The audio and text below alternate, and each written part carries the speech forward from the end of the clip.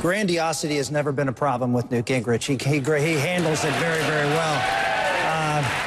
And that's really one of the issues here, folks. I mean, a month ago he was saying that, it's inevitable that I'm going to win the election, and I'm destined to do it.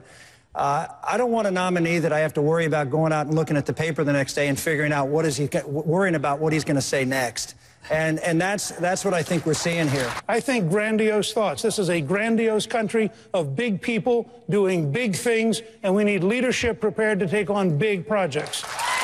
The story is false. Every personal friend I have who knew us in that period says the story was false. We offered several of them to ABC to prove it was false. They weren't interested because they would like to attack any Republican. They're attacking the governor. They're attacking me. I'm sure they'll presently get around to Senator Santorum and Congressman Paul. Gentlemen, when will you release your tax return specifically?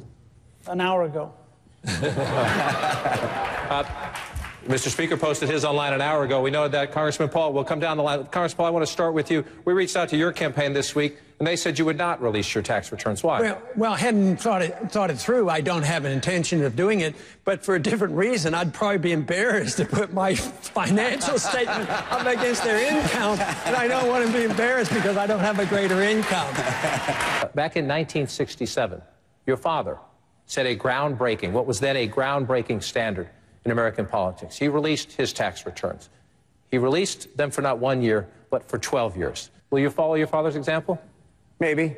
I don't know how many years I'll release. I'll take a look at what our documents are.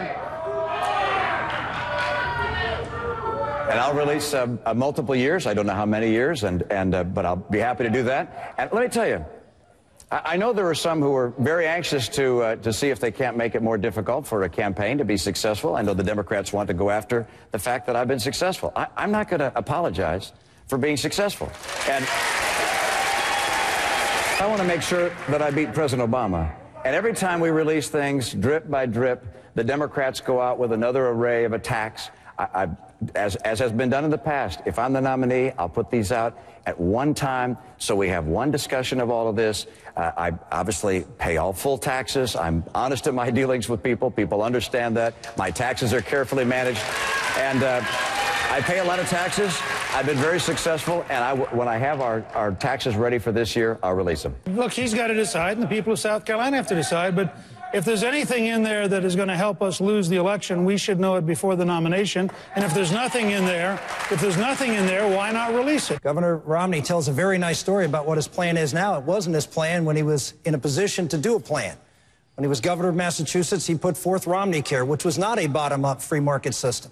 It was a government-run healthcare system that was the basis of Obamacare, and it has been an abject failure, and he has stood by it. So much of what the senator said was wrong. Let me mention a few other things. First of all, the system in my state is not a government-run system. Is it perfect? Absolutely not. What he said, which I found mildly amazing, was that he thought I would have a hard time debating Barack Obama over health care. I'd be quite happy to have a 3-hour Lincoln Douglas-style debate with Barack Obama. I'd let him use a teleprompter. I'll just rely on knowledge. We'll do fine.